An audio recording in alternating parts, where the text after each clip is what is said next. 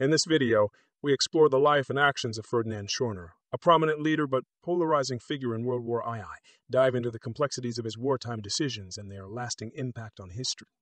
Ferdinand Schörner was born on June 12, 1892, in Munich, Germany. He initially joined the Bavarian army during World War I and quickly rose through the ranks, receiving several promotions for his combat skills and leadership abilities. After the war, he continued his military service in the post-World War Reichswehr, the German army during the Weimar Republic. During World War II, Schörner was highly successful during the German campaigns in Poland, commanding the 98th Mountain Regiment. During the Balkans campaign, he commanded the German 6th Mountain Division and earned the Knight's Cross for his role in breaching the famous meticulously line. He remained with this division for the remainder of the year and took part in Operation Barbarossa. When the German invasion of the Soviet Union began, the 6th G-Bergs Division was assigned to the Arctic sectors in the Eastern Front. In 1942, as a General der Gebirgstruppe, he took command of the X6 Mountain Corps, part of the German army in Finland. With this command, he participated in the failed attack on Murmansk and the stalemate war that resulted from it. His famous statement, Arktis ist nichts, the Arctic is nothing, originated here, meaning that Arctic climatic conditions were not bad enough to negatively affect the German soldiers. Schörner's primary job was to keep the Pechenga nickel works in German hands. When the Soviets opened an offensive against the Arctic sector, the 6th Gebirgs Division took part in the defensive. It is said that during these battles, Schörner took part in hand-to-hand combat with his men. In January 1942, Schörner was promoted to the rank of General Lieutenant, commanding the Mounted Corps Norway. While commanding the Mounted Corps Norway, Schörner held off Soviet offensives. He later commanded the German XXX Panzer Corps on the Eastern Front from November 1943 to January 1944.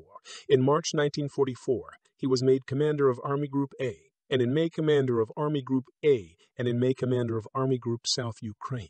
After initially stating that the Crimean port of Sevastopol could be held for a long time, even if Crimea fell, he changed his mind and, against Hitler's wishes, evacuated the Black Sea ports. This retreat occurred too late, and the German-Iranian 17th Army, which was holding Crimea, suffered severe losses, with many men killed or captured while waiting on the piers to be evacuated. During the late spring of 1944, Schörner managed in a series of defensive battles to stabilize the crumbling front in the south on the Dniester River in Romania. Schörner was promoted to the rank of Generaloberst in April 1944. In July, he became commander of Army Group North, which was later renamed Army Group Courland, where he stayed until January 1945, when he was made commander of Army Group Center, defending Czechoslovakia and the upper reaches of the River Oder.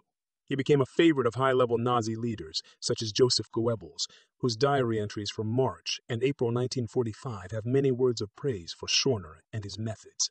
Finally, on 4 April 1945, Schörner was promoted to Field Marshal and was named as the new Commander-in-Chief of the German Army-in-Chief of the German Army, Oberbefehlshaber des Heeres. In Hitler's last testament, Erwin nominally served in this post until the surrender of the Third Reich on 8 May 1945, but in reality continued to command his army group since no staff was available to him. He did not have any discernible influence in the final days of the Reich. Promotion to Field Marshal. In late April 1945, Schörner was promoted to the rank of Field Marshal, making him one of the last individuals to attain this high rank in the German military. His promotion was seen by some as a reward for his unwavering loyalty to Adolf Hitler and his willingness to carry out the most extreme measures to defend Nazi Germany. Surrender and post-war fate. With the end of World War I approaching, Schörner continued to resist Allied forces. He held out in Czechoslovakia until early May 1945, when he finally surrendered to the U.S. Army. However, the U.S. authorities handed him over to the Soviets. Schörner spent several years as a prisoner of war in the Soviet Union, where he was subjected to interrogation and imprisonment. He was released in 1955 and returned to West Germany. Later, life and legacy. After his release, Schörner lived in relative obscurity in West Germany. He avoided active participation in public life and military discussions. He died on July 2, 1973, in Munich. Ferdinand Schörner's legacy is one of controversy and criticism due to his extreme tactics, including the execution of retreating soldiers and the use of civilian conscripts during the final stages of World War I. His actions and methods continue to be a subject of historical debate and condemnation. Ferdinand Schörner, as a military commander during World War I, employed a mix of tactics and strategies during his service on the Eastern Front. His tactics evolved as the war progressed, reflecting the changing fortunes of Nazi Germany and the Eastern Front. Here are some key aspects of Schörner's war tactics. Aggressive defense. Schörner was known for his aggressive defensive tactics. He often ordered his troops to hold positions at all costs, resisting Soviet advances with fierce determination. His goal was to buy time and inflict heavy casualties on the enemy. Counterattacks. Schörner was not solely focused on defense. He also launched counterattacks to disrupt Soviet offensives. These counterattacks aimed to regain lost ground and put pressure on the advancing Soviet forces. Use of terrain. Schörner made effective use of the natural terrain to fortify defensive positions.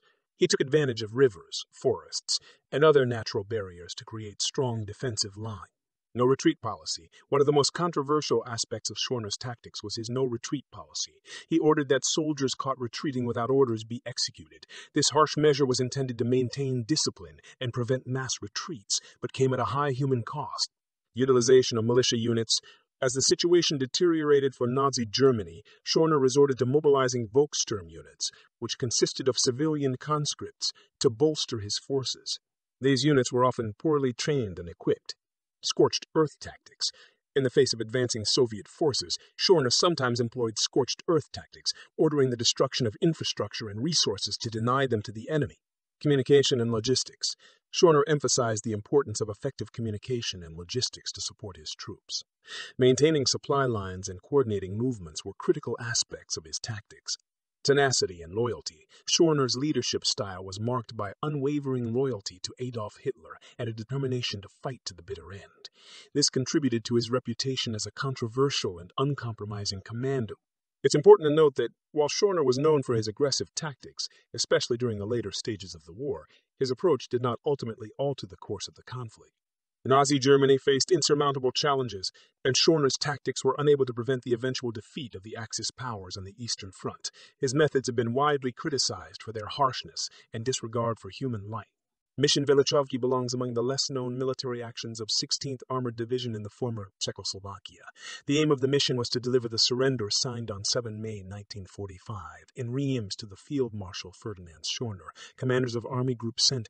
Colonel General Jodo was warning the Allies that, due to fighting with the Red Army, the units may not obey or there may not be a sufficient connection.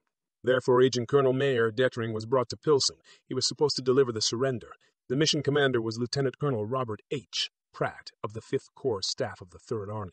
The convoy was under the command of Major Carl O. Dowd and consisted of 5 Ford Might, 3 jeeps, 2 staff limousines, radio and ambulance vehicle. The convoy was further accompanied by military journalists and a correspondent of Reuters. Mission pulled out of Pilsen at 9:40 p.m. on 7 May 1945. The route led through Zeebrugge, Zdisi, Berun, and Model to Bartolomejska Street to the headquarters Bartol's, where the brief hearings were conducted. After midnight of 8 May 1945, convoy continued through Podbery, Klumek nad Sidlino, Radek Kralov, Horace, and Jaromir to a spa place, Velichovky. While negotiating with the German side, the terms of the surrender were forwarded. The negotiations ended at about 11 p.m. There is still a confusion whether Field Marshal Schörner was present personally. Meanwhile, the convoy caused upheaval in Velichovky, and the Americans received a warm welcome from the locals. At noon, the mission headed back to Pilsen in the 2 groups. One went through Radek Kralov and the other via Horace and Ostromir. Here an incident with local partisans took place. The 2 groups met again in Klumek nad Sidlino and proceeded to Pilsen via Kralupy and Berun. They arrived back in Pilsen at 6 p.m. The Red Army only became aware of the presence of the American soldiers when seeing the photos from Radek Kralov. In conclusion, Ferdinand Schörner was a complex and controversial figure in the history of World War IE. His military career was marked by both notable achievements and severe criticisms. While he displayed tactical skill and determination on the battlefield, especially during his command on the Eastern Front, his leadership style and methods have been widely condemned. Schörner's aggressive defensive tactics, no-retreat policy, and use of Volkssturm units reflected the desperate and ruthless nature of the final stages of the war for Nazi Germany. His unwavering loyalty to Adolf Hitler and his determination to fight to the last had a significant impact on his decisions and the outcome of battles under his command. Ultimately, Schörner's legacy is one of controversy. He is remembered for his role in the defense of Nazi Germany during its downfall and for the harsh measures he employed, which resulted in significant human suffering. His actions during this period continue to be a subject of historical debate and criticism, overshadowing his earlier military achievements in World War II. In the pages of history, we find both answers and questions. Thanks for joining us on this journey. Subscribe for more captivating stories from the past. I'm War Historican, signing off for now.